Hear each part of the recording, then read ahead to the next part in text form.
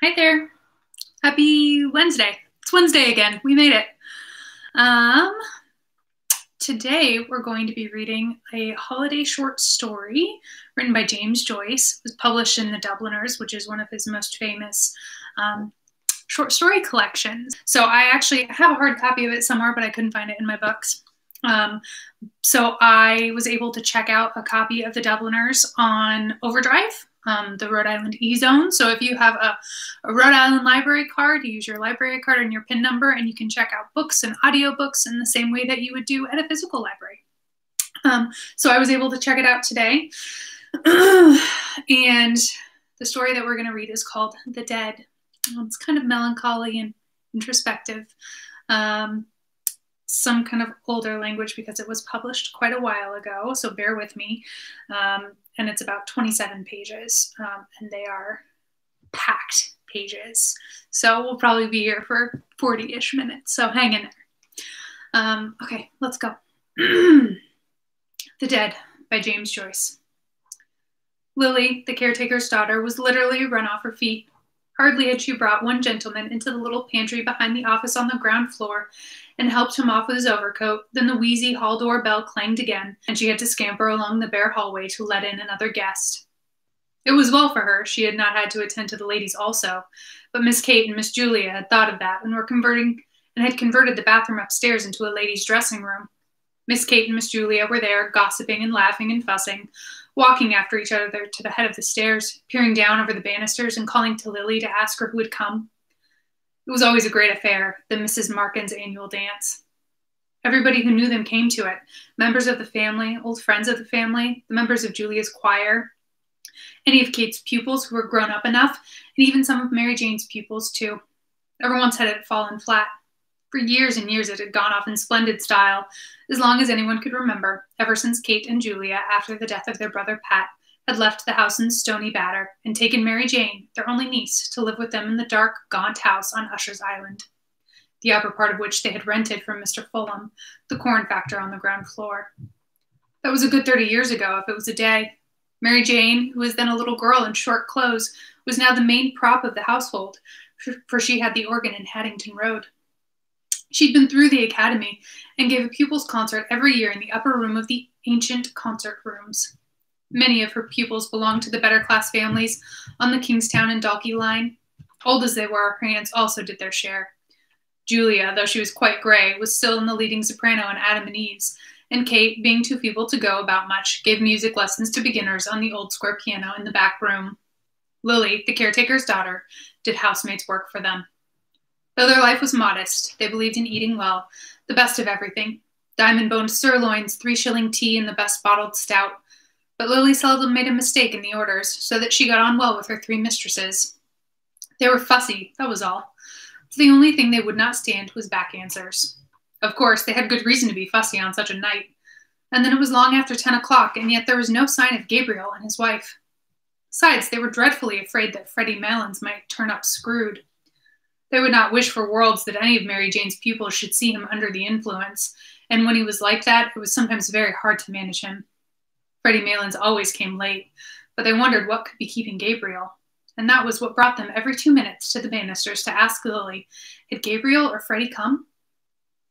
"Oh, Mr. Conroy," said Lily to Gabriel when she opened the door for him. "Miss Kate and Miss Julia thought you were never coming. Good night, Mrs. Conroy." "I'll engage they did," said Gabriel, "but they forgot that my wife here takes 3 mortal hours to dress herself." He stood on the mat, scraping the snow from his galoshes, while Lily held his wife to the foot of the stairs and called out, "Miss Kate, here's Mrs. Conroy." Kate and Julia came toddling down the dark stairs at once.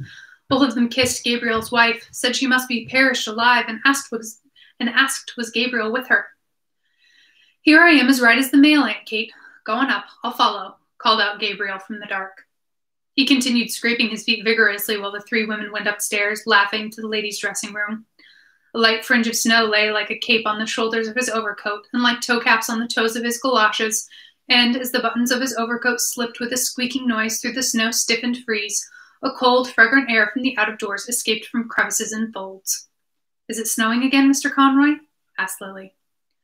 She preceded him into the pantry to help him off with his overcoat. Gabriel smiled at the 3 syllables she'd given his surname and glanced at her. She was a slim, growing girl, pale in complexion with hay-colored hair. The gas in the pantry made her look still paler. Gabriel had known her since she was a child and used to sit on the lowest step nursing a rag doll.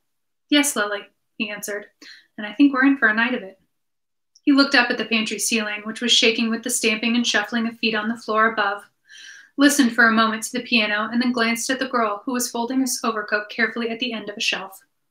"Tell me, Lily," he said in a friendly tone, "do you still go to school?"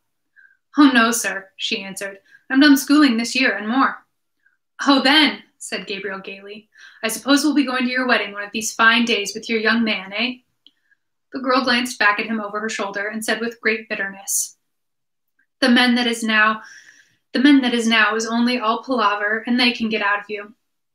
Gabriel colored as if he felt he'd made a mistake, and without looking at her, kicked off his galoshes and flicked actively with his muffler at his patent leather shoes. He was a stout, tallish young man. The high color of his cheeks pushed upwards even to his forehead, where it scattered itself in a few formless patches of pale red, and on his hairless face there scintillated restlessly the polished lenses and the bright gilt rims of his glasses which screened his delicate and restless eyes. His glossy black hair was parted in the middle and brushed in a long curve behind his ears where it curled slightly beneath the groove left by his hat. When he had flicked luster into his shoes, he stood up and pulled his waistcoat down more tightly on his plump body. Then he took a coin rapidly from his pocket. "Oh, Lily," he said, thrusting it into her hands. "It's Christmas time, isn't it? Just, here's a little." He walked rapidly towards the door. "Oh, no, sir," cried the girl, following him. "Really, I wouldn't take it." Christmas time, said Gabriel, almost trotting to the stairs and waving his hand to her in deprecation. The girl, seeing that he had gained the stairs, called out after him, "Well, thank you, sir." He waited outside the drawing-room door until the waltz should finish, listening to the skirts that swept against it and to the shuffling of feet. He was still discomposed by the girl's bitter and sudden retort. It had cast a gloom over him which he tried to dispel by arranging his cuffs and the bows of his tie. And then he took from his waistcoat pocket a little paper and glanced at the headings he had made for his speech. He was undecided about the lines from Robert Browning, for he feared they would be above the heads of his hearers. Some quotation that they would recognize from Shakespeare, or from the melodies would be better. The indelicate clacking of the men's heels and the shuffling of their soles reminded him that their grade of culture differed from his. He would only make himself ridiculous by quoting poetry to them which they could not understand. They would think that he was airing his superior education. He would fail with them just as he had failed with the girl in the pantry. He'd taken up a wrong tone. His whole speech was a mistake from first to last, an utter failure. Just then his aunt and his wife came out of the ladies' dressing room. His aunts were 2 small, plainly dressed old women, and Julia was an inch or so the taller. Her hair, drawn low over the tops of her ears, was gray, and gray also, darker shadows, were her large, flaccid face. Though she was stout in build and stood erect, her slow eyes and parted lips gave her the appearance of a woman who did not know where she was or where she was going. Aunt Kate was more vivacious. Her face, healthier than her sister's, was all puckers and creases, like a shriveled red apple, and her hair, braided in the same old-fashioned way, had not lost its ripe nut color. They both kissed Gabriel frankly. He was their favorite nephew, the son of their dead elder sister Ellen, who had married T.J. Conroy of the Port and Docks. "Greta tells me you're not going to take a cab back to Monkstown tonight, Gabriel," said Aunt Kate.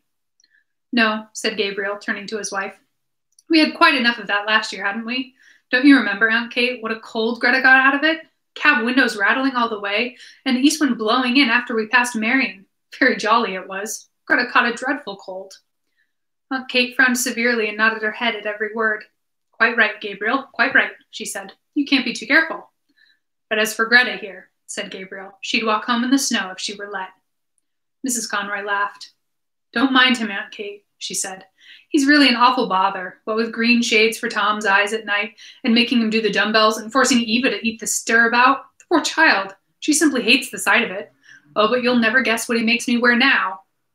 She broke out into a peal of laughter and glanced at her husband, whose admiring and happy eyes had been wandering from her dress to her face and hair. The 2 aunts laughed heartily too, for Gabriel's solicitude was a standing joke with them. "Galoshes," said Mrs. Conroy. "That's the latest. Whenever it's wet underfoot, I must put on my galoshes. Tonight even, he wanted me to put them on, but I wouldn't. The next thing he'll buy me will be a diving suit." Gabriel laughed nervously and patted his tie reassuringly, while Aunt Kate nearly doubled herself, so heartily did she enjoy the joke. The smile soon faded from Aunt Julia's face, and her mirthless eyes were directed towards her nephew's face. After a pause, she asked, "What are galoshes, Gabriel?" "Galoshes, Julia!" exclaimed her sister. "Goodness me, you don't know what galoshes are? You wear them over your boots, Greta, isn't it?"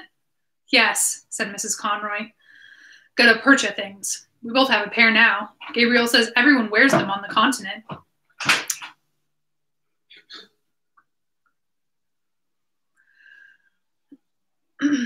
"Oh, on the continent," murmured Aunt Julia, nodding her head slowly. Gabriel knitted his brows and said, as if he were slightly angered, "It's nothing very wonderful, but Greta thinks it's very funny because she says the word reminds her of Christy minstrels." "But tell me, Gabriel," said Aunt Kate with brisk tact. "Of course, you've seen about the room. Greta was saying—" "Oh, the room is all right," replied Gabriel. "I've taken one in the Gresham." "To be sure," said Aunt Kate. "By far the best thing to do. And the children, Greta, you're not anxious about them?" "Oh, for one night," said Mrs. Conroy. "Besides, Bessie will look after them." "To be sure," said Aunt Kate again. "What a comfort it is to have a girl like that, one you can depend on. There's that Lily. I'm sure I don't know what has come over her lately. She's not the girl she was at all." Gabriel was about to ask his aunt some questions on this point, but she broke off suddenly to gaze after her sister, who had wandered down the stairs and was craning her neck over the banisters. "Now, I ask you," she said almost testily, "where is Julia going? Julia, where are you going?" Julia, who'd gone halfway down one flight, came back and announced blandly, "Here's Freddie." At the same moment, a clapping of hands and a final flourish of the pianist told that the waltz had ended. The drawing-room door was opened from within, and some couples came out. Aunt Kate drew Gabriel aside hurriedly and whispered in his ear, "Slip down, Gabriel, like a good fellow, and see if he's all right. And don't let him up if he's screwed. I'm sure he's screwed. I'm sure he is." Gabriel went to the stairs and listened over the banisters. He could hear two persons talking in the pantry. Then he recognized Freddie Malin's laugh. He went down the stairs noiselessly.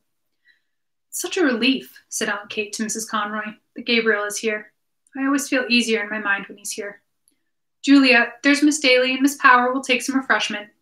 Thanks for your beautiful waltz, Miss Daly. It made lovely time." A tall, wizen-faced man said, with a stiff, grizzled mustache and swarthy skin, who was passing out with his partner, "And may we have some refreshment too, Miss Morgan?" "Julia," said Aunt Kate summarily, "and here's Mr. Brown and Miss Furlong. Take them in, Julia, with Miss Daly and Miss Power." "I'm the man for the ladies," said Mr. Brown, pursing his lips until his mustache bristled and smiling in all his wrinkles. "You know, Miss Morgan, the reason they're so fond of me is—" He did not finish his sentence, but seeing that Aunt Kate was out of earshot, at once led the three young ladies into the back room. The middle of the room was occupied by two square tables placed end to end, and on these Aunt Julia and the caretaker were straightening and smoothing a large cloth. On the sideboard were arrayed dishes and plates and glasses and bundles of knives and forks and spoons. The top of the closed square piano served also as a sideboard for viands and sweets. At a smaller sideboard in one corner, two young men were standing, drinking hot bitters. Mr. Brown led his charge thither and invited them all, in jest, to some ladies' punch, hot, strong, and sweet. As they said they never took anything strong, he opened 3 bottles of lemonade for them. Then he asked one of the young men to move aside, and, taking hold of the decanter, filled out for himself a goodly measure of whiskey. The young men eyed him respectfully while he took a trial sip. "God help me," he said, smiling. "It's the doctor's orders." His wizened face broke into a broader smile, and the 3 young ladies laughed in musical echo to his pleasantry, swaying their bodies to and fro with nervous jerks at their shoulders. The boldest said, "Oh, now, Mr. Brown, I'm sure the doctor never ordered anything of the kind." Mr. Brown took another sip of his whiskey and said with sidling mimicry, "Well, you see, I'm like the famous Mrs. Cassidy, who's reported to have said, 'Now, Mary Grimes, if I don't take it, make me take it, for I feel I want it.'" His hot face had leaned forward a little too confidentially, and he had assumed a very low Dublin accent so that the young ladies, with one instinct, received his speech in silence. Miss Furlong, who was one of Mary Jane's pupils, asked Miss Daly what was the name of the pretty waltz she had played, and Mr. Brown, seeing that he was ignored, turned promptly to the 2 young men who were more appreciative. A red-faced young woman, dressed in pansy, came into the room, excitedly clapping her hands and crying, "Quadrilles! Quadrilles!" Close on her heels came out Kate, crying, "2 gentlemen and 3 ladies, Mary Jane." "Oh, here's Mr. Bergen and Mr. Kerrigan," said Mary Jane. "Mr. Kerrigan, will you take Miss Power? Miss Furlong, may I get you a partner, Mr. Bergen? Oh, that'll just do now." "3 ladies, Mary Jane," said Aunt Kate. The two young gentlemen asked the ladies if they might have the pleasure, and Mary Jane turned to Miss Daly. "Oh, Miss Daly, you're really awfully good, after playing for the last two dances, but really we're so short of ladies tonight." "I don't mind in the least, Miss Morgan. But I have a nice partner for you, Mr. Bartell Darcy, the tenor. I'll get him to sing later on. All Dublin is raving about him." Lovely voice, said Aunt Kate. As the piano had twice begun the prelude to the first figure, Mary Jane led her recruits quickly from the room. They had hardly gone when Aunt Julia wandered slowly into the room, looking behind her at something. "What's the matter, Julia?" said Aunt Kate anxiously. "Who is it?" Julia, who was carrying in a column of table napkins, turned to her sister and said, simply, as if the question had surprised her, "It's only Freddie, Kate, and Gabriel with them." In fact, right behind her, Gabriel could be seen piloting Freddie Maylands across the landing. The latter, a young man of about 40, was of Gabriel's size and build, with very round shoulders. His face was fleshy and pallid, touched with color only at the thick hanging lobes of his ears and at the wide wings of his nose. He had coarse features, a blunt nose, a convex and receding brow, timid and protruded lips. His heavy-lidded eyes and the disorder of his scanty hair made him look sleepy. He was laughing heartily in a high key at a story which he'd been telling Gabriel on the stairs, and at the same time rubbing the knuckles of his left fist backwards and forwards into his left eye. "Good evening, Freddie," said Aunt Julia. Freddie Maylands bade the Misses Morgan good evening in what seemed an offhand fashion, by reason of the habitual catch in his voice, and then, seeing that Mr. Brown was grinning at him from the sideboard, crossed the room on rather shaky legs and began to repeat in an undertone the story he had just told Gabriel. "He's not so bad, is he?" said Aunt Kate to Gabriel. Gabriel's brows were dark, but he raised them quickly and answered, "Oh, no, hardly noticeable." "Now, isn't he a terrible fellow?" she said, "and his poor mother made him take the pledge on New Year's Eve. But come on, Gabriel, into the drawing-room." Before leaving the room with Gabriel, she signaled to Mr. Brown by frowning and shaking her forefinger and warning to and fro. Mr. Brown nodded in answer, and when she had gone, said to Freddie Maylands, "Now then, Teddy, I'm going to fill you out a good glass of lemonade just to buck you up." Freddie Maylands, who was nearing the climax of his story, waved the offer aside impatiently, but Mr. Brown, having first called Freddie Maylands' attention to a disarray in his dress, filled out and handed him a full glass of lemonade. Freddie Maylands' left hand accepted the glass mechanically, his right hand being engaged in the mechanical readjustment of his dress. Mr. Brown, whose face was once more wrinkling with mirth, poured out for himself a glass of whiskey while Freddie Maylands exploded, before he had well reached the climax of his story, in a kink of high-pitched bronchitic laughter, and setting down his untasted and overflowing glass, began to rub the knuckles of his left fist backwards and forwards into his left eye, repeating words of his last phrase as well as his fit of laughter would allow him. Gabriel could not listen while Mary Jane was playing her Academy piece, full of runs and difficult passages, to the hushed drawing-room. He liked music, but the piece she was playing had no melody for him, and he doubted whether it had any melody for the other listeners, though they begged Mary Jane to play something. 4 young men, who'd come away from the refreshment room to stand in the doorway at the sound of the piano, had gone away quietly in couples after a few minutes. The only persons who seemed to follow the music were Mary Jane herself, her hands racing along the keyboard or lifted from it at the pauses like those of a priestess in momentary imprecation, and Aunt Kate standing at her elbow to turn the page. Gabriel's eyes, irritated by the floor, which glittered with beeswax under the heavy chandelier, wandered to the wall above the piano. A picture of the balcony scene in Romeo and Juliet hung there, and beside it was a picture of the 2 murdered princes in the tower which Aunt Julie had worked in red, blue, and brown wools when she was a girl. Perhaps in the school they had gone to as girls that kind of work had been taught for 1 year. His mother had worked for him, as a birthday present, a waistcoat of purple tabinet, with little foxes' heads upon it, lined with brown satin and having round mulberry buttons. It was strange that his mother had had no musical talent, though Aunt Kate used to call her the brains carrier of the Morgan family. Both she and Julia had always seemed a little proud of their serious and matronly sister. Her photograph stood before the pier glass. She held an open book on her knees and was pointing out something in it to Constantine, who, dressed in a man-of-war suit, lay at her feet. It was she who had chosen the name of her sons, for she was very sensible of the dignity of the family. Thanks to her, Constantine was now senior curate in Balbriggan, and thanks to her, Gabriel himself had taken his degree in the Royal University. A shadow passed over his face as he remembered her sole opposition to his marriage. Some sliding phrases she had used still rankled in his memory. She'd once spoken of Greta as being country cute, and that was not true of Greta at all. It was Greta who had nursed her during all her long-last illness in their house at Monkstown. He knew that Mary Jane must be near the end of her piece, for she was playing again the opening melody with runs of scales after every bar, and while he waited for the end of the resentment died down in his heart. The piece ended with a trill of octaves in the treble and a final deep octave in the bass. Great applause greeted Mary Jane as, blushing and rolling up her music nervously, she escaped from the room. The most vigorous clapping came from the 4 young men in the doorway who'd gone away to the refreshment room at the beginning of the piece, but had come back when the piano had stopped. Lancers were arranged. Gabriel found himself partnered with Miss Ivers. She was a frank-mannered, talkative young lady with a freckled face and prominent brown eyes. She did not wear a low-cut bodice, and the large brooch which was fixed in the front of her collar bore on it an Irish device and motto. When they had taken their places, she said abruptly, "I have a crow to pluck with you." "With me?" said Gabriel. She nodded her head gravely. "What is it?" asked Gabriel, smiling at her solemn manner. "Who is G.C.?" answered Miss Ivers, turning her eyes upon him.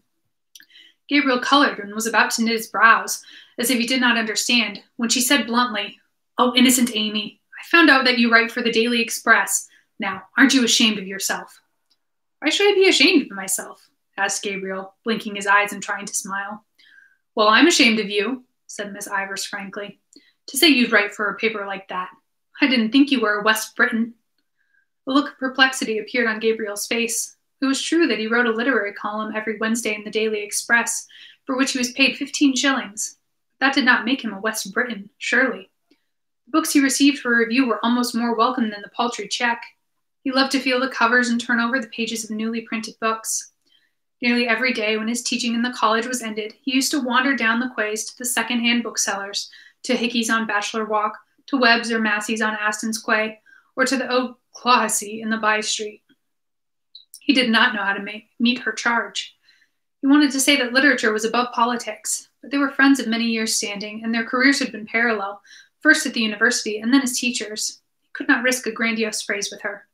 He continued blinking his eyes and trying to smile, and murmured lamely that he saw nothing political in writing reviews of books. When their turn to cross had come up, he was still perplexed and inattentive. Miss Ivers promptly took his hand in a warm grasp and said in a soft, friendly tone, "Of course, I was only joking.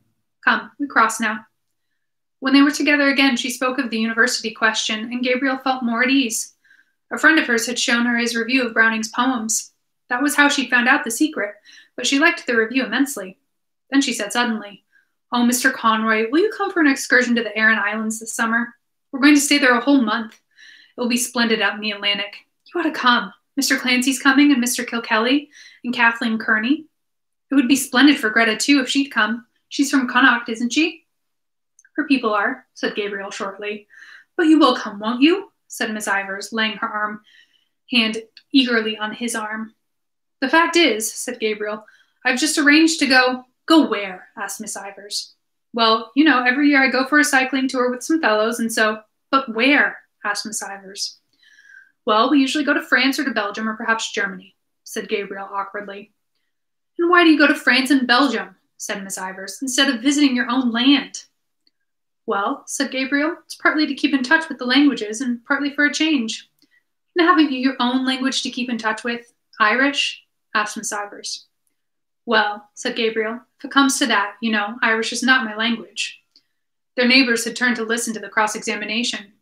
Gabriel glanced right and left nervously and tried to keep his good humor under the ordeal which was making a blush invade his forehead.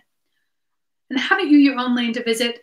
continued Miss Ivers, "that you know nothing of, your own people, your own country?" "Oh, to tell you the truth," retorted Gabriel suddenly, "I'm sick of my own country, sick of it." "Why?" asked Miss Ivers. Gabriel did not answer, for his retort had heated him. "Why?" repeated Miss Ivers. They had to go visiting together, and as he had not answered her, Miss Ivers said warmly, "Of course, you have no answer." Gabriel tried to cover his agitation by taking part in the dance with great energy. He avoided her eyes, for he had seen a sour expression on her face. But when they met in the long chain, he was surprised to feel his hand firmly pressed. She looked at him from under her brows for a moment quizzically until he smiled. Then, just as the chain was about to start again, she stood on tiptoe and whispered into his ear, "West Briton." When the lancers were over, Gabriel went away to a remote corner of the room where Freddie Malin's mother was sitting. She was a stout, feeble old woman with white hair. Her voice had a catch in it like her son's, and she stuttered slightly. She'd been told that Freddie had come and that he was nearly all right. Gabriel asked her whether she had a good crossing. She lived with her married daughter in Glasgow and came to Dublin on a visit once a year. She answered placidly that she'd had a beautiful crossing and that the captain had been most attentive to her. She spoke also of the beautiful house her daughter kept in Glasgow and of all the friends they had there.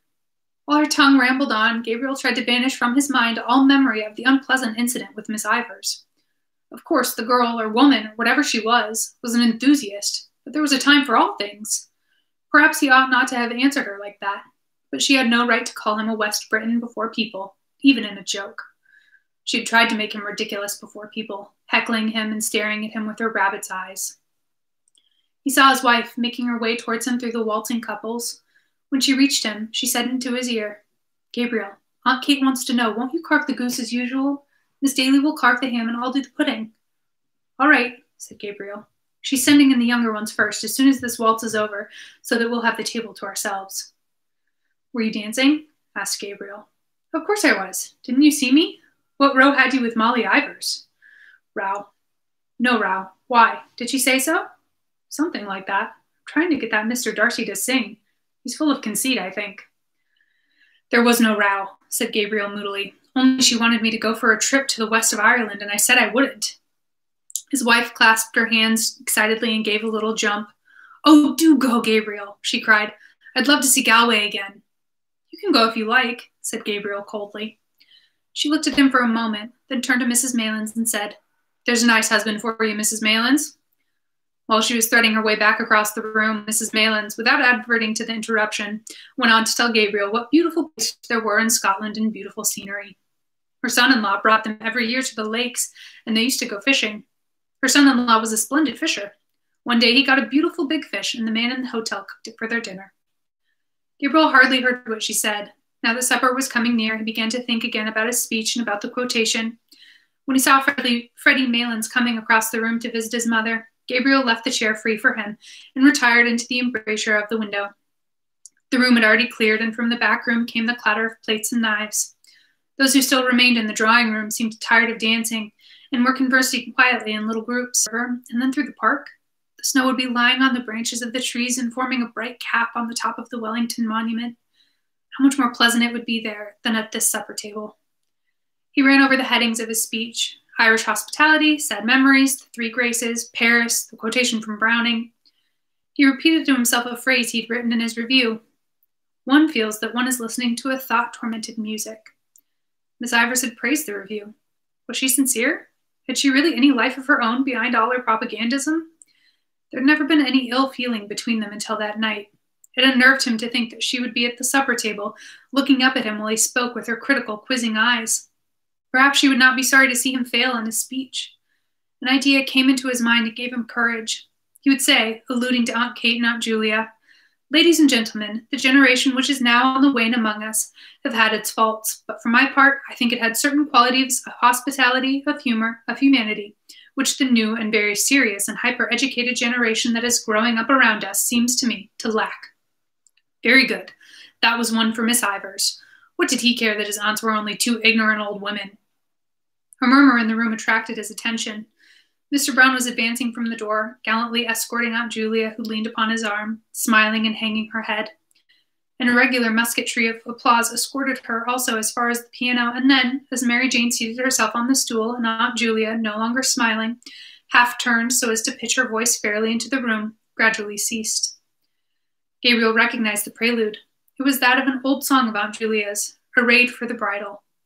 Her voice, strong and clear in tone, attacked with great spirit the runs which embellished the air, and though she sang very rapidly, she did not miss even the smallest of the grace notes. To follow the voice, without looking at the singer's face, was to feel and share the excitement of swift and secure flight. Gabriel applauded loudly with all the others at the close of the song, and loud applause was borne in from the invisible supper table. It sounded so genuine that a little color struggled into Aunt Julia's face as she bent to replace in the music stand the old leather-bound songbook that had her initials on the cover. Freddie Maylands, who had listened with his head perched sideways to hear her better, was still applauding when everyone else had ceased and talking animatedly to his mother, who nodded her head gravely and slowly in acquiescence. At last, When he could clap no more, he stood up suddenly and hurried across the room to Aunt Julia, whose hand he seized and held in both his hands, shaking it when words failed him, or the catch in his voice proved too much for him. "I was just telling my mother," he said. "I never heard you sing so well. Never. No, I never heard your voice go so good as it was tonight. Now, would you believe that now? That's the truth. Upon my word and honor, that's the truth. I never heard your voice sound so fresh and so clear and fresh. Never." Aunt Julia smiled broadly and murmured something about compliments as she released her hand from his grasp. Mr. Brown extended his open hand toward her and said to those who were near him in the manner of a showman introducing a prodigy to an audience, "Miss Julia Morgan, my latest discovery."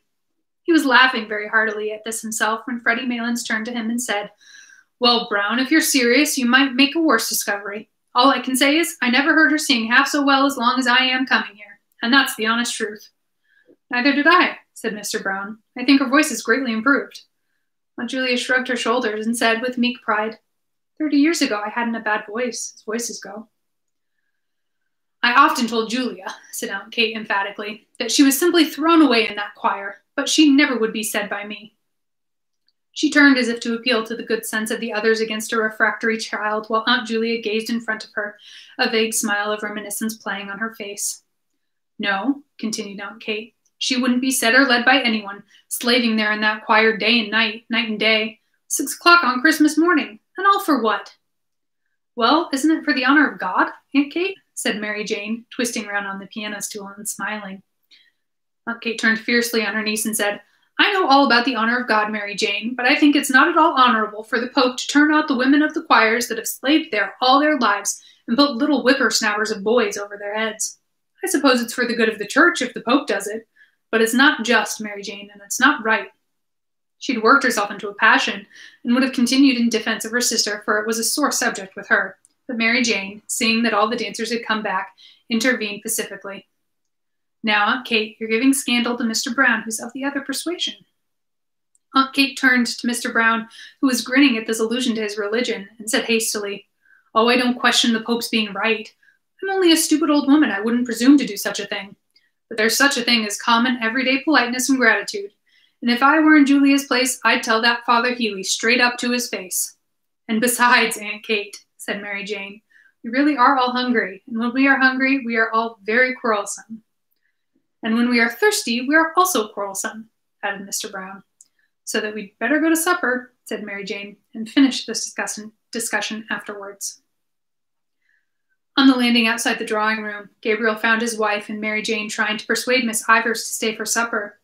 But Miss Ivers, who'd put on her hat and was buttoning her coat, would not stay.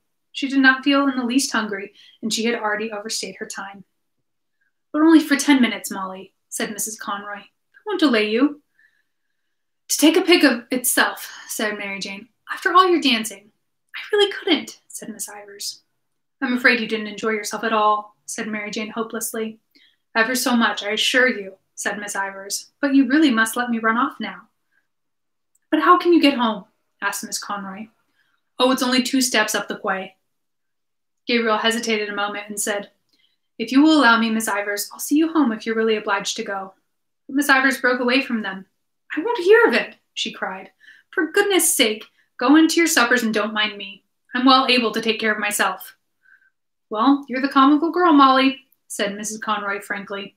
"Benacht leib," cried Mrs. Ivers with a laugh as she ran down the staircase. Pardon my pronunciation.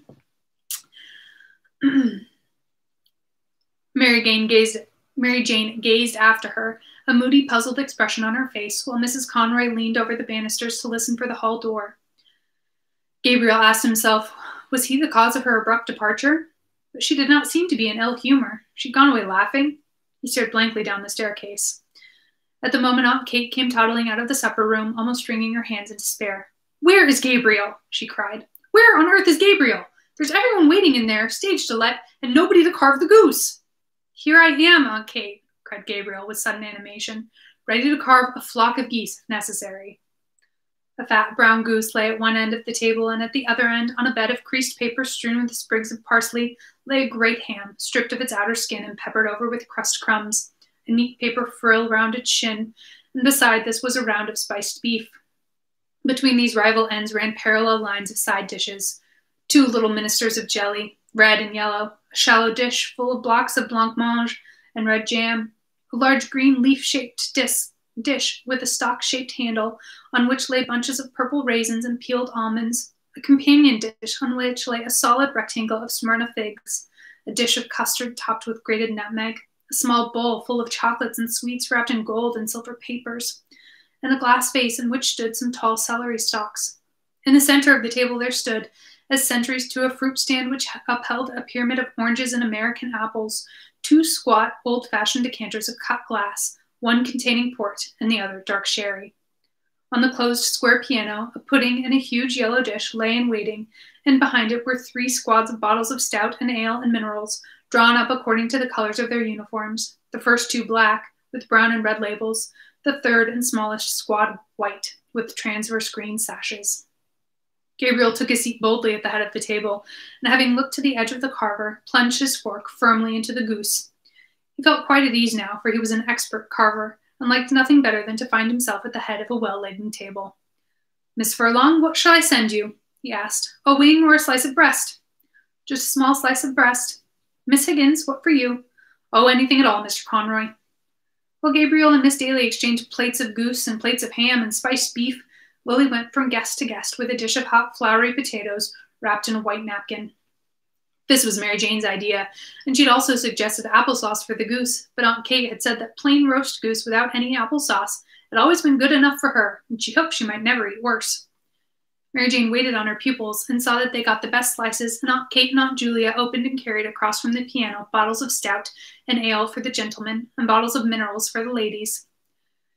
There was a great deal of confusion and laughter and noise, the noise of orders and counter-orders, of knives and forks, of corks and glass stoppers.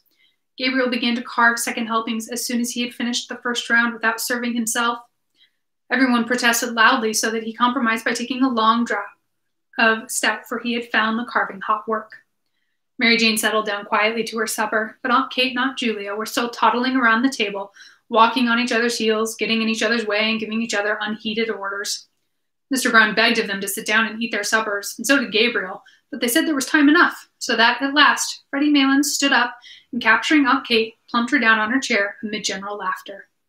When everyone had been well served, Gabriel said, smiling, "Now, if anyone wants a little more of what vulgar people call stuffing, let him or her speak." A chorus of voices invited him to begin his own supper, and Lily came forward with 3 potatoes which she had reserved for him. "Very well," said Gabriel amiably, as he took another preparatory draught. "Kindly forget my existence, ladies and gentlemen, for a few minutes." He sat to his supper and took no part in the conversation with which the table covered Lily's removal of the plates. The subject of talk was the opera company, which was then at the Theatre Royal. Mr. Bartell Darcy, the tenor, a dark-complexioned young man with a smart mustache, praised very highly the leading contralto of the company, but Miss Furlong thought she had a rather vulgar style of production.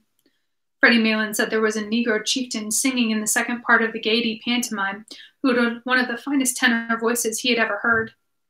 "Have you heard him?" he asked Mr. Bartell Darcy across the table. "No," answered Mr. Bartell Darcy carelessly. "Because," Freddie Maylands explained, "now I'd be curious to hear your opinion of him. I think he has a great voice." "It takes steady to find out the really good things," said Mr. Brown familiarly to the table. "And why couldn't he have had a voice too?" asked Freddie Maylands sharply. "Is it because he's only a black?" Nobody answered this question, and Mary Jane led the table back to the legitimate opera. One of her pupils had given her a pass for Mignon. Of course, it was very fine, she said, but it made her think of poor Georgina Burns. Mr. Brown could go back further still to the old Italian companies that used to come to Dublin, Titchens, Ilma de Murzka, Campanini, the great Trebelli, Giulini, Ravelli, Aramburo. Those were the days, he said, when there was something like singing to be heard in Dublin. He told, too, of how the top gallery of the Old Royal used to be packed night after night, of how one night an Italian tenor had sung 5 encores to Let Me Like a Soldier Fall, introducing a high C every time, and of how the gallery boys would sometimes in their enthusiasm unyoke the horses from the carriage of some great prima donna and pull her themselves through the streets to her hotel. Why did they never play the grand old operas now, he asked, Denora, Lucrezia Borgia? Because they could not get the voice to sing them. That was why. Oh, well, said Mr. Bartell Darcy. I presume there are good singers today as there were then. Where are they? asked Mr. Brown defiantly. In London, Paris, Milan, said Mr. Bartell warmly. I suppose Caruso, for example, is quite as good, if not better, than any of the men you've mentioned. Maybe so, said Mr. Brown. I may tell you I doubt it strongly. Oh, I'd give anything to hear Caruso sing, said Mary Jane. For me, said Aunt Kate, who'd been picking a bone. There was only one tenor, to please me, I mean, but I suppose none of you have ever heard of him. Who was he, Miss Morgan? Asked Mr. Bartell D'Arcy politely. His name, said Aunt Kate, was Parkinson. I heard him while he was in his prime, and I think he had the purest tenor voice that is ever put into a man's throat. Strange, said Mr. Bartell D'Arcy. I never even heard of him. Yes, Mrs. Morgan is right, said Mr. Brown. I remember hearing of old Parkinson, but he's too far back for me. Beautiful, pure, sweet, mellow English tenor, said Aunt Kate with enthusiasm. Gabriel, having finished the huge pudding, was transferred to the table. The clatter of forks and spoons began again. Gabriel's wife served out spoonfuls of the pudding and passed the plates down the table. Midway down, they were held up by Mary Jane, who replenished them with raspberry or orange jelly or with blancmange and jam. The pudding was of Aunt Julia's making, and she received praises for it from all quarters. She herself said that it was not quite brown enough. Well, I hope, Miss Morgan, said Mr. Brown, that I'm brown enough for you because, you know, I'm all brown. All the gentlemen, except Gabriel, ate some of the pudding out of the compliment to Miss Julia. As Gabriel never ate sweets, the celery had been left for him. Freddie Maylands also took a stalk of celery and ate it with his pudding. He'd been told that celery was a capital thing for the blood, and he was just then under doctor's care. Mrs. Maylands, who'd been silent all through the supper, said that her son was going down to Mount Melleray in a week or so. The table then spoke of Mount Melleray, how bracing the air was down there, how hospitable the monks were, and how they never asked for a penny piece from their guests. Do you mean to say, asked Mr. Brown incredulously, that a chap can go down there and put up there as if it were a hotel and live on the fat of the land and then come away without paying anything? Oh, most people give some donation to the monastery when they leave, said Mary Jane. I wish we had an institution like that in our church, said Mr. Brown candidly. He was astonished to hear that the monks never spoke, got up at 2 in the morning and slept in their coffins. He asked what they did it for. That's the rule of the order, said Miss Kate firmly. Yes, but why? Asked Mr. Brown. Aunt Kate repeated that it was the rule, that was all. Mr. Brown still seemed not to understand. Freddie Maylands explained to him, as best he could, that the monks were trying to make up for the sins committed by all the sinners in the outside world. The explanation was not very clear, for Mr. Brown grinned and said, I like that idea very much, but wouldn't a comfortable spring bed do them as well as a coffin? The coffin, said Mary Jane, is to remind them of their last end. As the subject had grown lugubrious, it was buried in the silence of the table, during which Mrs. Maylands could be heard saying to her neighbor in an indistinct undertone, They are very good men, the monks, very pious men. The raisins and almonds and figs and apples and oranges and chocolates and sweets were now passed about the table, and Aunt Julia invited all the guests to have either port or sherry.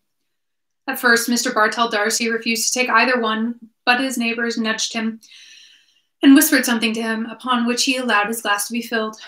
Gradually, as the last glasses were being filled, the conversation ceased. A pause followed, broken only by the noise of the wine and by unsettlings of chairs. The Misses Morgan, all three, looked down at the tablecloth. Someone coughed once or twice, and then a few gentlemen patted the table gently as a signal for silence. The silence came, and Gabriel pushed back his chair. The patting at once grew louder in encouragement, and then ceased altogether.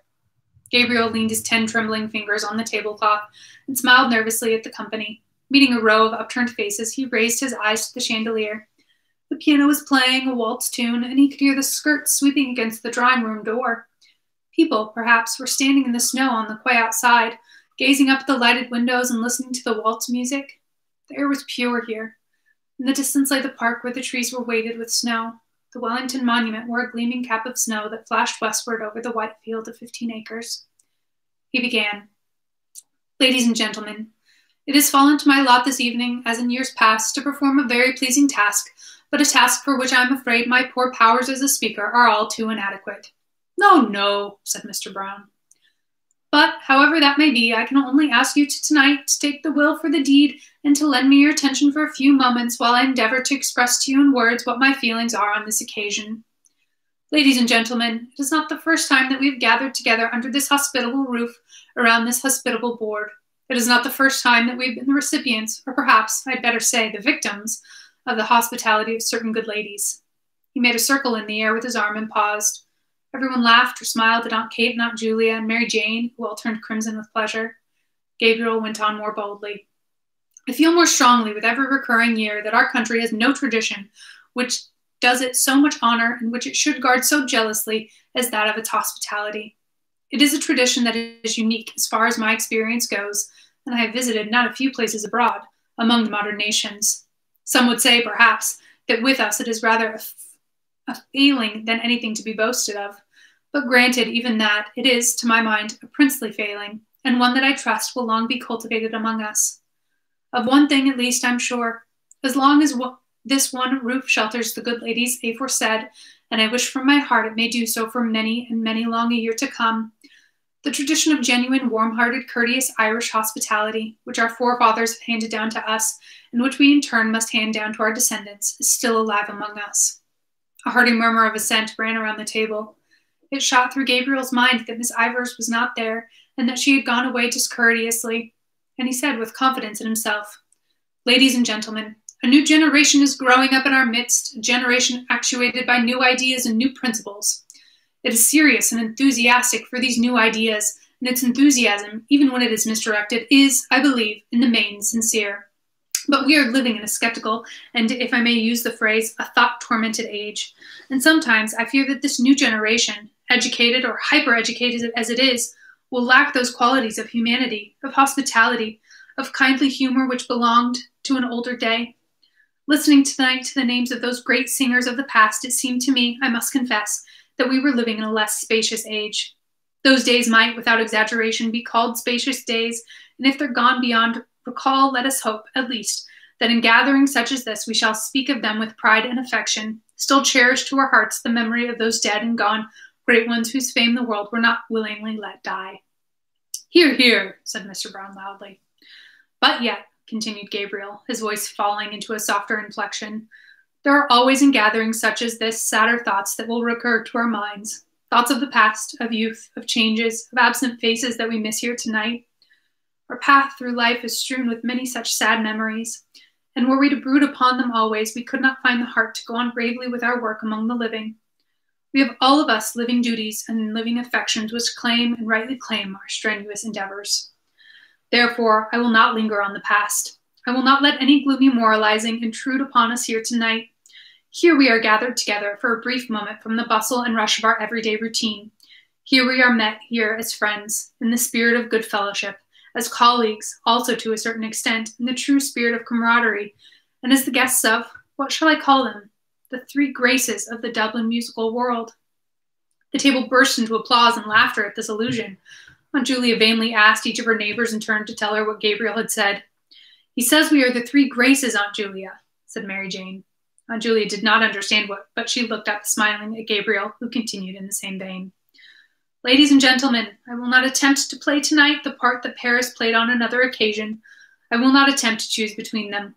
The task would be an invidious one, and one beyond my poor powers.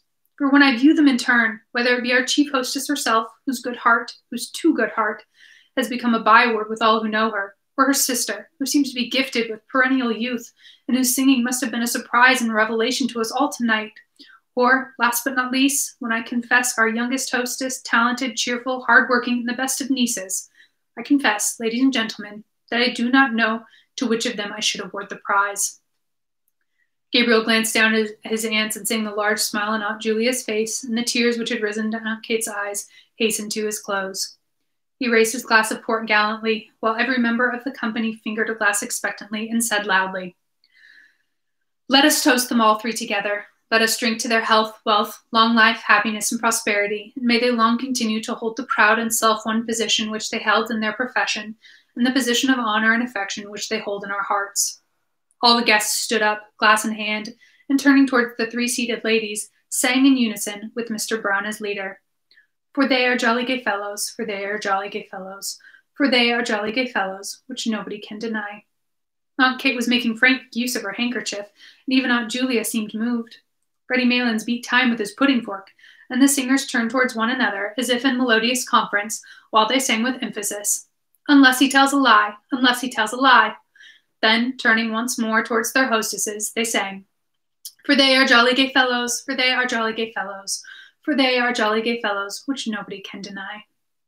The acclamation which followed was taken up beyond the door of the supper room by many of the other guests, and renewed time after time, Freddie Maylands acting as officer with his fork on high. The piercing morning air came into the hall where they were standing, so that Aunt Kate said, "Close the door, somebody. Mrs. Maylands will get her death of cold." "Brown is out there, Aunt Kate," said Mary Jane. "Brown is everywhere," said Aunt Kate, lowering her voice. Mary Jane laughed at her tone. "Really," she said archly, "he's very attentive." "He's been laid on here like the gas," said Aunt Kate in the same tone, "all during the Christmas." She laughed herself this time good-humoredly, and then added quickly, "But tell him to come in, Mary Jane, and close the door. I hope to goodness he didn't hear me." At that moment, the hall door was opened, and Mr. Brown came in from the doorstep, laughing as if his heart would break. He was dressed in a long green overcoat, with mock cuffs and collar, and wore on his head an oval fur cap. He pointed down the snow-covered quay from where the sound of shrill, prolonged whistling was borne in. "Teddy will have all the cabs in Dublin out," he said. Gabriel advanced from the little pantry behind the office, struggling into his overcoat, and looking round the hall, and said, "Greta not down yet?" "She's getting on her things, Gabriel," said Aunt Kate. "Who's playing up there?" asked Gabriel. "Nobody, they're all gone." "Oh, no, Aunt Kate," said Mary Jane. "Bartell Darcy and Miss O'Callaghan aren't gone yet." "Someone is fooling at the piano anyhow," said Gabriel. Mary Jane glanced at Gabriel and Mr. Brown and said with a shiver, "It makes me feel cold to look at you two gentlemen muffled up like that. I wouldn't like to face your journey home at this hour." "I'd like nothing better this minute," said Mr. Brown stoutly, "than a rattling fine walk in the country or a fast drive with a good spanking goer between the shafts." "We used to have a very good horse and trap at home," said Aunt Julia sadly. "The never-to-be-forgotten Johnny," said Mary Jane, laughing. Aunt Kate and Gabriel laughed too. "Why, what was wonderful about Johnny?" asked Mr. Brown. "The late lamented Patrick Morkan, her grandfather, that is," explained Gabriel, commonly known in his later years as the old gentleman, was a glue boiler. "Oh, now, Gabriel," said Aunt Kate, laughing. "He had a starch mill." "Well, glue or starch," said Gabriel. "The old gentleman had a horse by the name of Johnny, and Johnny used to work in the old gentleman's mill, walking round and round in order to drive the mill. That was all very well, but now comes the tragic part about Johnny. One fine day, the old gentleman thought he'd like to drive out with the quality to a military review in the park." "The Lord have mercy on his soul," said Aunt Kate compassionately. "Amen," said Gabriel. "So the old gentleman, as I said, harnessed Johnny and put on his very best tall hat and his very best stock collar, and drove out in grand style from his ancestral mansion somewhere near Back Lane, I think. Everyone laughed, even Miss Maylands, at Gabriel's manner, and Aunt Kate said, "Oh, now, Gabriel, he didn't live in Back Lane, really. Only the mill was there." "Out from the mansion of his forefathers," continued Gabriel, "he drove with Johnny. And everything went on beautifully until Johnny came in sight of King Billy's statue, and whether he fell in love with the horse King Billy sits on, or whether he thought he was back again in the mill, anyhow, he began to walk round the statue." Gabriel paced in a circle round the hall in his galoshes amid the laughter of others. "Round and round he went," said Gabriel, "and the old gentleman, who was a very pompous old gentleman, was highly indignant. 'Go on, sir. What do you mean, sir? Johnny, most extraordinary conduct. Can't understand this horse." The peal of laughter which followed Gabriel's imitation of the incident was interrupted by a resounding knock at the hall door. Mary Jane ran to open it and let in Freddie Maylands. Freddie Maylands, with his hat well back on his head and his shoulders humped with cold, was puffing and steaming after his exertions. "I can only get one cab," he said. "Oh, we'll find another along the quay," said Gabriel.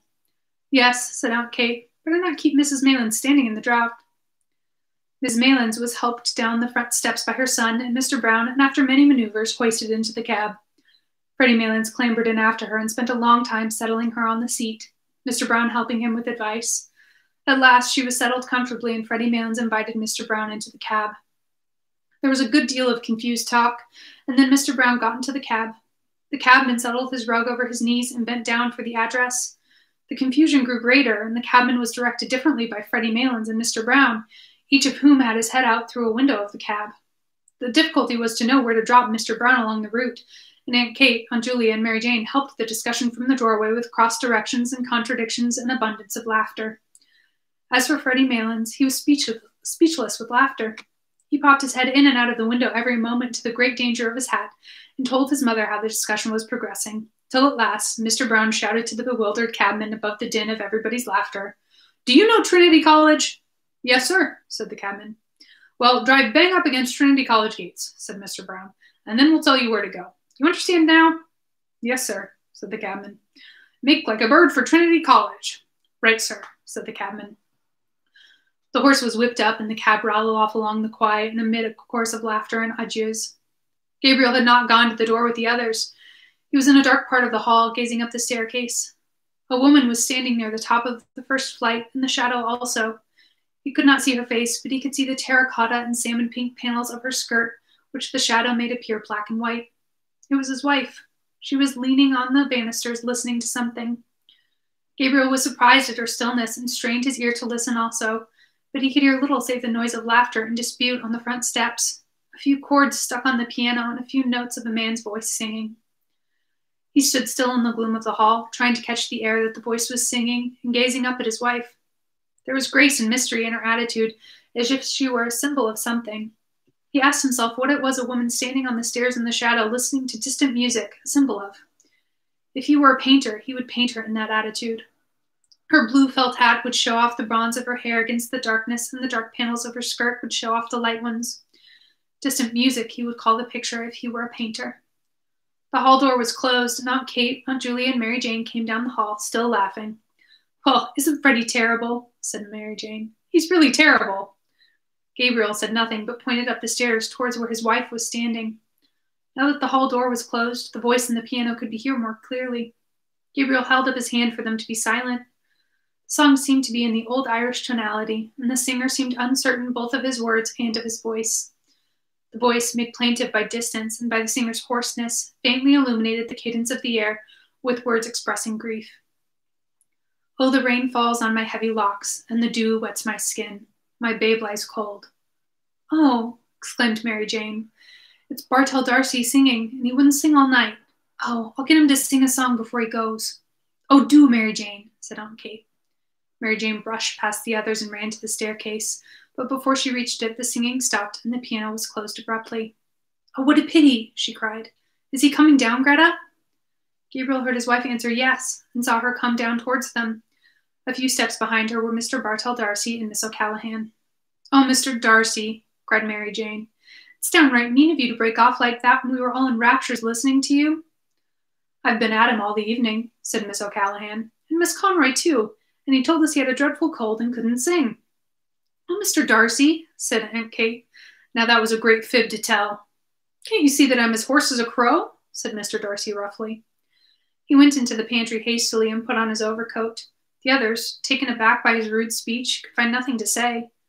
Aunt Kate wrinkled her brows and made signs to the others to drop the subject. Mr. D'Arcy stood swathing his neck carefully and frowning. "It's the weather," said Aunt Julia, after a pause. "Yes, everybody has colds," said Aunt Kate readily. "Everybody." "They say," said Mary Jane, "we haven't had snow like it for 30 years, and I read this morning in the newspapers that the snow is general all over Ireland." "I love the look of snow," said Aunt Julia sadly. "So do I," said Miss O'Callaghan. "I think Christmas is never really Christmas, unless we have the snow on the ground." "Poor Mr. D'Arcy doesn't like the snow," said Aunt Kate, smiling. Mr. D'Arcy came from the pantry, fully swathed and buttoned, and in a repentant tone told them the history of his cold. Everyone gave him advice and said it was a great pity and urged him to be very careful of his throat in the night air. Gabriel watched his wife, who did not join in the conversation. She was standing right under the dusty fanlight, and the flame of the gas lit up the rich bronze of her hair, which he'd seen her drying at the fire a few days before. She was in the same attitude and seemed unaware of the talk about her.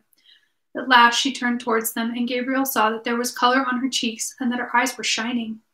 A sudden tide of joy went leaping out of his heart. "Mr. D'Arcy," she said, "what's the name of that song you were singing?" "It's called The Lass of Aughrim," said Mr. D'Arcy, "but I couldn't remember it properly. Why, do you know it?" "The Lass of Aughrim," she repeated. "I couldn't think of the name." "It's a very nice air," said Mary Jane. "I'm sorry you were not in voice tonight." "Now, Mary Jane," said Aunt Kate, "don't annoy Mr. D'Arcy. I won't have him annoyed." Seeing that all were ready to start, she shepherded them to the door, where good night was said.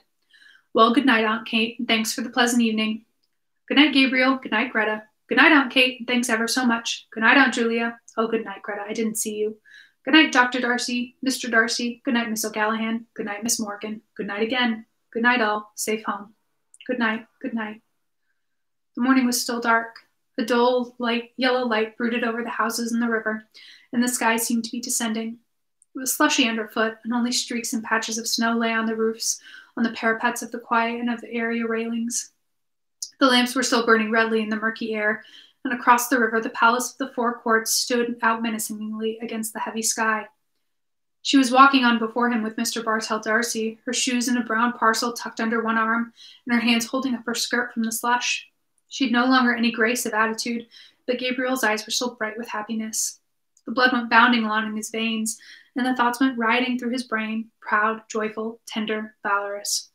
She was walking on before him so lightly and so erect that he longed to run after her noiselessly, catch her by the shoulders, and say something foolish and affectionate into her ear. She seemed to him so frail that he longed to defend her against something, and then to be alone with her. Moments of their secret life together burst like stars upon his memory. A heliotrope envelope was lying beside his breakfast cup, and he was caressing it with his hands. Birds were twittering in the ivy, and the sunny web of the curtain was shimmering along the floor. He could not eat for happiness. They were standing on the crowded platform, and he was placing a ticket inside the warm palm of her glove. He was standing with her in the cold, looking through a grated window at a man making bottles in a roaring furnace. It was very cold. Her face, fragrant in the cold air, was quite close to his, and suddenly he called out to the man at the furnace, "Is the fire hot, sir?" But the man could not hear with the noise of the furnace. It was just as well. He might have answered rudely.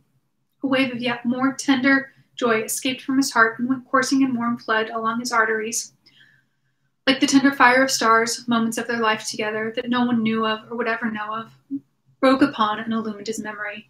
He longed to recall to her those moments, to make her forget the years of their dull existence together, and remember only their moments of ecstasy.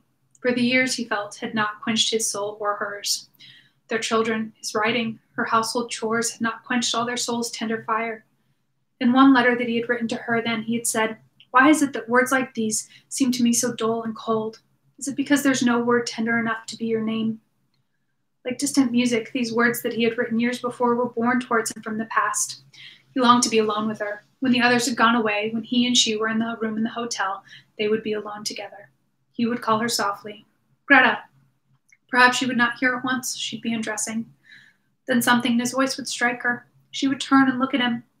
At the corner of the Wine Tavern Street, they met a cab. He was glad of its rattling noise as it saved him from conversation. She was looking out of the window and seemed tired. The others spoke only a few words, pointing out some building or street. The horse galloped along wearily under the murky morning sky, dragging his old rattling box after his heels, and Gabriel was again in a cab with her, galloping to catch the boat, galloping to their honeymoon. As the cab drove across O'Connell Bridge, Miss O'Callaghan said, "They say you never cross O'Connell Bridge without seeing a white horse." "I see a white man this time," said Gabriel. "Where?" asked Mr. Bartell D'Arcy. Gabriel pointed to the statue on which lay patches of snow. Then he nodded familiarly to it and waved his hand. "Good night, Dan," he said gaily. When the cab drew up before the hotel, Gabriel jumped out and, in spite of Mr. Bartell D'Arcy's protest, paid the driver. He gave the man a shilling over his fare. The man saluted and said, "Prosperous New Year to you, sir." "The same to you," said Gabriel cordially. She leaned for a moment on his arm in getting out of the cab, and while standing at the curbstone, bidding the others good night, she leaned lightly on his arm, as lightly as when she had danced with him a few hours before. He'd felt proud and happy then, happy that she was his, proud of her grace and wifely carriage. But now, after the kindling again of so many memories, the first touch of her body, musical and strange and perfumed, sent through him a keen pang of lust. Under cover of her silence, he pressed her arm closely to his side, and as they stood at the hotel door, he felt that they'd escaped their lives and duties, escaped from home and friends, and run away together with wild and radiant hearts to a new adventure. An old man was dozing in a great hooded chair in the hall. He lit a candle in the office and went before them to the stairs. They followed him in silence, their feet falling in soft thuds on the thickly carpeted stairs. She mounted the stairs behind the porter, her head bowed in the ascent, her frail shoulders curved with a burden, her skirt tightly about her. He could have flung his arms about her hips and held her still, for his arms were trembling with desire to seize her, and only the stress of his nails against the palm of his hands held the wild impulse of his body in check. The porter halted on the stairs to settle his guttering candle. They halted too. On the steps below him, in the silence, Gabriel could hear the falling of the molten wax into the tray and the thumping of his own heart against his ribs. The porter led him along a corridor and opened a door. Then he set his unstable candle down on a toilet table and asked at what hour they were to be called in the morning. 8, said Gabriel. The porter pointed to the tap of the electric light and began a muttered apology, but Gabriel cut him short. We don't want any light. We have enough light from the street. And I say, he added, pointing to the candle, you might remove that handsome article, like a good man. The porter took up his candle again, but slowly, for he was surprised by such a novel idea. Then he mumbled good night and went out. Gabriel shot the lock, too. A ghastly light from the street lamp lay in a long shaft from one window to the door. Gabriel threw his overcoat and hat on a couch and crossed the room towards the window. He looked down into the street in order that his emotion might calm a little. Then he turned and leaned against a chest of drawers with his back to the light. She'd taken off her hat and cloak and was standing before a large swinging mirror, unhooking her waist. Gabriel paused for a few moments, watching her, and then said, Greta. She turned away from the mirror slowly and walked along the shaft of light towards him. Her face looked so serious and weary that the words would not pass Gabriel's lips. No, it's not the moment yet. You look a little tired, he said. I am a little, she answered. You don't feel ill or weak? No, tired, that's all. She went on to the window and stood there looking out. Gabriel waited again, and then, fearing that diffidence was about to conquer him, he said abruptly, By the way, Greta. What is it? You know that poor fellow Maylands? He said quickly. Yes, what about him? Well, poor fellow, he's a decent sort of chap after all, continued Gabriel in a false voice. He gave me back that sovereign I lent him, and I didn't expect it, really. It's a pity he wouldn't keep away from that Brown, because he's not a bad fellow, really. He was trembling now with annoyance. Why did she seem so abstracted? He did not know how he could begin. Was she annoyed, too, about something? If she would only turn to him, or come to him of her own accord. To take her as she was would be brutal. No, he must see some ardor in her eyes first. He longed to be master of her strange mood. When did you lend him the £1? She asked after a pause. Gabriel strove to restrain himself from breaking out into brutal language about the sottish Maylands and his £1. He longed to cry to her from his soul, to crush her body against his, to overmaster her. But he said, Oh, at Christmas, when he opened that little Christmas card shop in Henry Street. He was in such a fever of rage and desire that he did not hear her come from the window. She stood before him for an instant, looking at him strangely. Then, suddenly raising herself on tiptoe and resting her hands lightly on his shoulders, she kissed him. You're a very generous person, Gabriel, she said. Gabriel, trembling with delight at her sudden kiss and at the quaintness of her phrase, put his hands on her hair and began smoothing it back, scarcely touching it with his fingers. The washing had made it fine and brilliant. His heart was brimming over with happiness. Just when he was wishing for it, she had come to him of her own accord. Perhaps her thoughts had been running with his. Perhaps she felt the impetuous desire that was in him. And then the yielding mood had come upon her. Now that she'd fallen to him so easily, he wondered why he'd been so diffident. He stood, holding her head between his hands. Then, slipping one arm swiftly about her body and drawing her towards him, he said softly, Greta, dear, what are you thinking about? She did not answer nor yield wholly to his arm. He said again softly, Tell me what it is, Greta. I think I know what is the matter. Do I know? She did not answer at once. Then she said in an outburst of tears, Oh, I'm thinking about that song, The Lass of Ogham. She broke loose from him and ran to the bed, and throwing her arms across the bed rail, hid her face. Gabriel stood stock still for a moment in astonishment, and then followed her. As he passed in the way of the cheval glass, he caught sight of himself in full length. His broad, well-filled shirt front, the face whose expression always puzzled him when he saw it in a mirror, and his glimmering, gilt-rimmed glasses. He halted a few paces from her and said, What about the song? Why does it make you cry? She raised her head from her arms and dried her eyes with the back of her hand like a child. A kinder note than he had intended went into his voice. Why, Greta? He asked. I'm thinking about a person long ago who used to sing that song. And who was the person long ago? Asked Gabriel, smiling. It was a person I used to know in Galway when I was living with my grandmother, she said. The smile passed away from Gabriel's face. The dull anger began to gather again at the back of his mind, and the dull fires of his lust began to grow angrily in his veins. Someone you were in love with? He asked ironically. It was a young boy I used to know, she answered, named Michael Fury. He used to sing that song, The Last of Ogham. He was very delicate. Gabriel was silent. He did not wish her to think that he was interested in this delicate boy. I can see him so plainly, she said after a moment. Such eyes he had, big, dark eyes, such an expression in them. An expression. "Oh, then you are in love with him?" said Gabriel. "I used to go out walking with him," she said, "when I was in Galway." The thought flew across Gabriel's mind.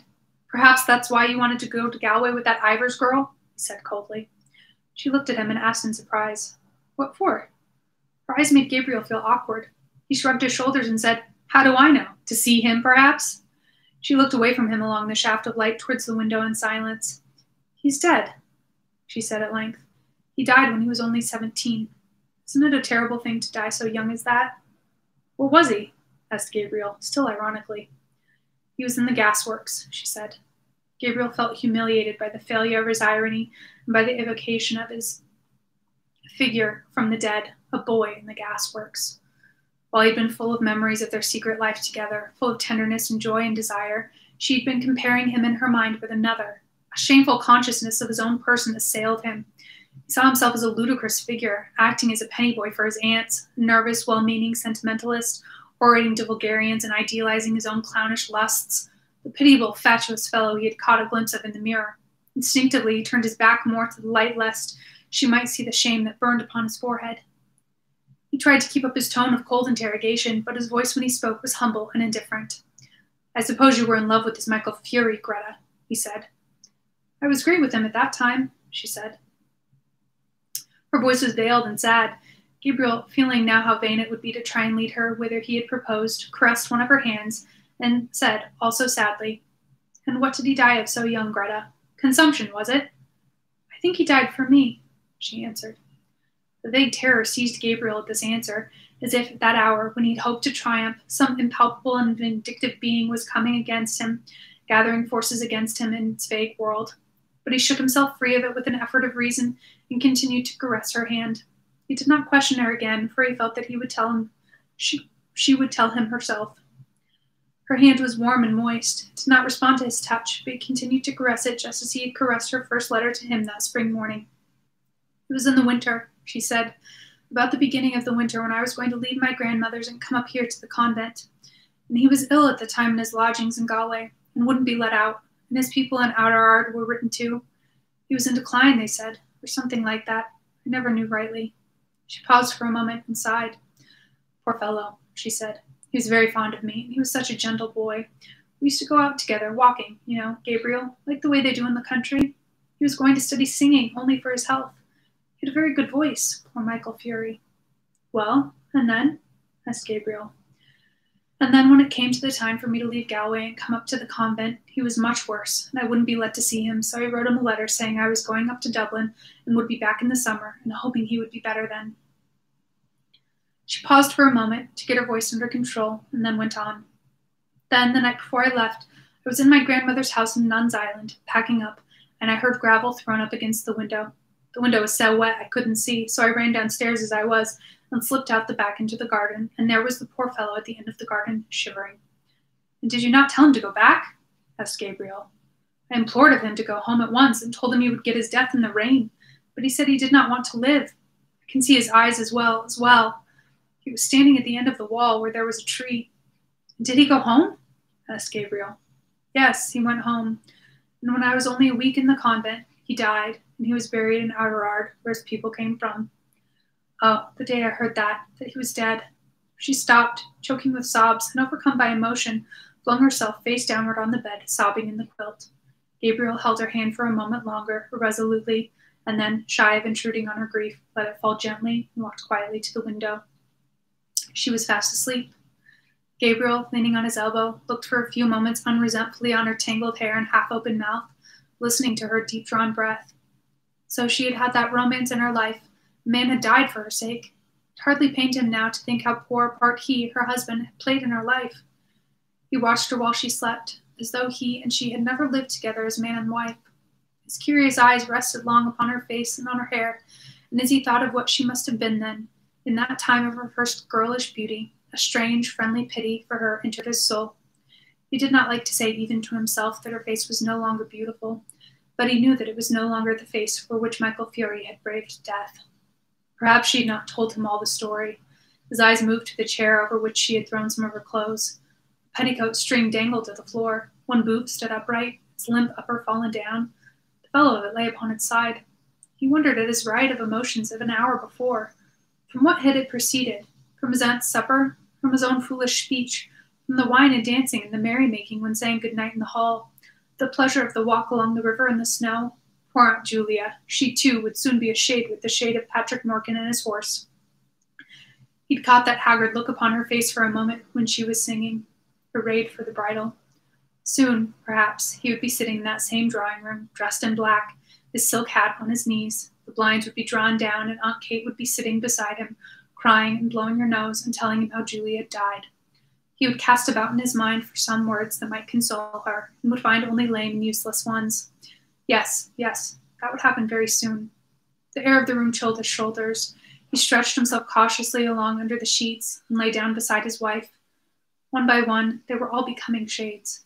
Better pass boldly into that other world, in the full glory of some passion, than fade and wither dismally with age. He thought of how she who lay beside him had locked in her heart for so many years that image of her lover's eyes when he had told her that he did not wish to live. Generous tears filled Gabriel's eyes. He'd never felt like that himself towards any woman, but he knew that such a feeling must be love. The tears gathered more thickly in his eyes, and in the partial darkness he imagined he saw the form of a young man standing under a dripping tree. Other forms were near. His soul had approached that region where dwell the vast hosts of the dead. He was conscious of, but could not apprehend, their wayward and flickering existence. His own identity was fading out into a gray, impalpable world. The solid world itself, which these dead had one time reared and lived in, was dissolving and dwindling. A few light taps upon the pane made him turn to the window. It had begun to snow again. He watched sleepily the flakes, silver and dark, falling obliquely against the lamplight. The time had come for him to set out on his journey westward. Yes, newspapers were right. Snow was general all over Ireland. It was falling on every part of the dark central plain, on the treeless hills, falling softly upon the bog of Allen, and further westward, softly falling into the dark, mutinous Shannon waves. It was falling, too, upon every part of the lonely churchyard on the hill where Michael Fury lay buried. It lay thickly drifted on the crooked crosses and headstones, on the spears of the little gate, on the barren thorns. His soul swooned slowly as he heard the snow falling faintly through the universe, and faintly falling, like the descent of their last end, upon all the living and the dead. A little bit of James Joyce to keep you company on this gray day. Come back next week and maybe we'll have something a little bit lighter. Have a great Wednesday.